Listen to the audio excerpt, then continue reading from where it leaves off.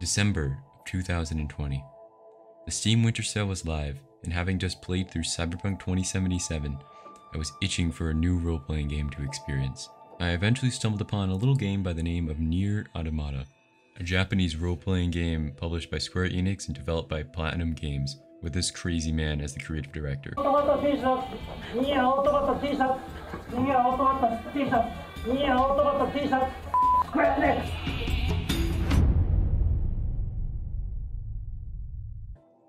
I had seen this game mentioned before many times, but really quickly dismissed it as this weird Japanese RPG with an aesthetic that just was quite off-putting to me. That being said, for whatever strange reason that compelled me that day, I made the decision to purchase NieR Automata and quickly launched it. NieR Automata has an impressively unique approach to gameplay. It seamlessly transitions between third-person action RPG to a side-scroller to a twin-stick shooter to these 8-bit bullet hell hacking sequences, all of which are incredibly responsive and greatly executed. None of them overstay their welcome, and this very gameplay never feels like a gimmick for the sake of just being there. The majority of this game, the action RPG element, is the smooth, flashy character action combat Platinum Games is beloved for.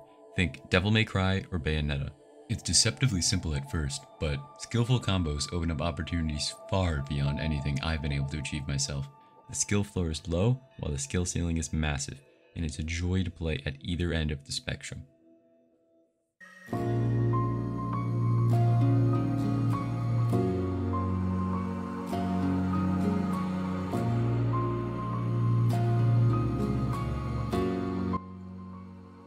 I don't even know if I have to say anything about the music, it speaks for itself.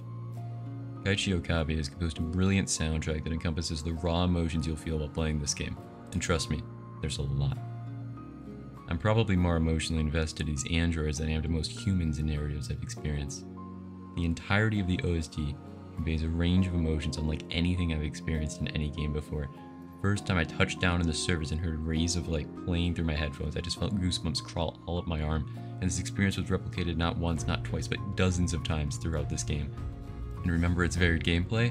The musical arrangement transitions alongside it, completely transforming at times to an 8-bit version, for instance when hacking.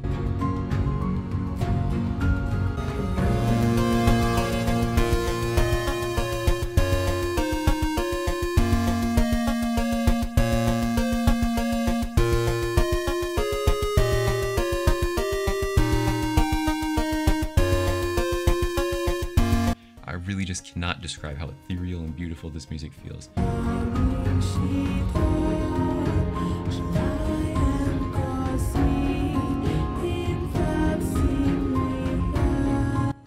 Despite being quite different games, I've heard NieR Automata's approach to world design likened to that of the original Dark Souls.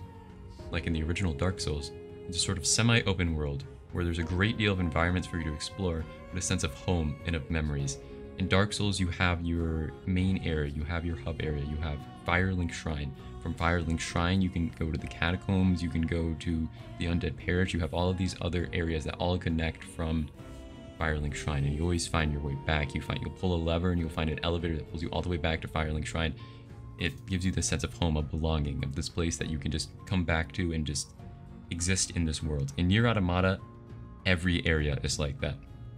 Where Dark Souls has Firelink Shrine, NieR has the desert area, the city ruins, the resistance camp, an amusement park, the forest, and so much more.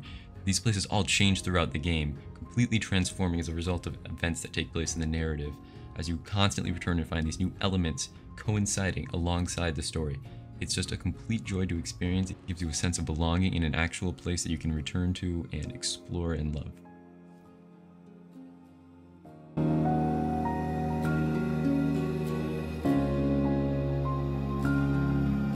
Yoko Taro, the creative director of the NieR and Drakengard series, has often emphasized the emotional core in storytelling, whereas a typical game director would typically start with a plot that they wish to convey, with the beginning, ending, whatever sort of contrivances they think of to further the plot along as their sort of baseline brainstorming.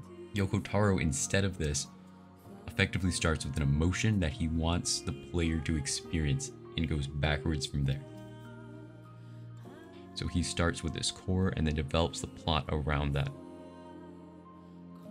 This approach was a complete success. Automata tells an incredibly humanistic tale full of well-developed characters, a unique approach to philosophical storytelling, and a riveting narrative. This isn't just your typical can androids be human story, but is a deep dive into the human consciousness with tons of thought-provoking questions and just a riveting narrative that is elevated even further by the way in which it achieves one of my favorite things to talk about: ludonarrative resonance. Ludonarrative resonance is basically this idea of a narrative being elevated even further by the gameplay itself. So like in a book, you really just have the text that you're reading. Elevating this to the medium of cinema, you then add cinematography and visuals, acting, and music. But then, going one step further into the world of video games, you also transition into an interactive medium. Rather than passively consuming content, you are controlling a character that actually inhabits the story being portrayed. The idea of ludonarrative resonance is actually using this interactivity to significantly elevate the story above what it would be otherwise, using the medium of gaming to make a story better than it would be if it was represented as a novel. NieR isn't just a series of cutscenes intermixed with button mashing to kill enemies. All the gameplay genres that are used, fourth wall breaks, and so many other things I just can't mention without spoiling them, elevate the narrative so much further beyond just a good story. One of the ways that this is often mentioned is the multiple endings present, requiring you to replay the game multiple times to truly beat it. Obviously, I'm not going to mention what the endings actually consist of, what they entail, anything of that nature, due to this review being spoiler-free or as spoiler-free as I can make it, but I would like to recontextualize them as acts, as opposed to endings. There are 3 acts, and both Act 1 and Act 3 are completely new content. Only Act 2 actually repeats any events, but it isn't just a repeat of Act 1. Everything it does is completely necessary for the narrative and not redundant whatsoever. Please do not be afraid of playing this game just because you have to beat it multiple times. I cannot emphasize this enough. You really just beat it once.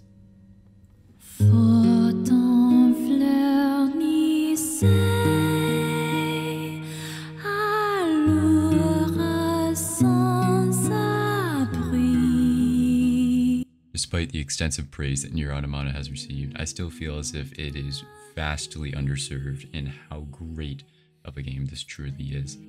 From music to gameplay to the story, it's really just an unparalleled experience that everyone, I feel, should just play through at least once. Thank you for watching.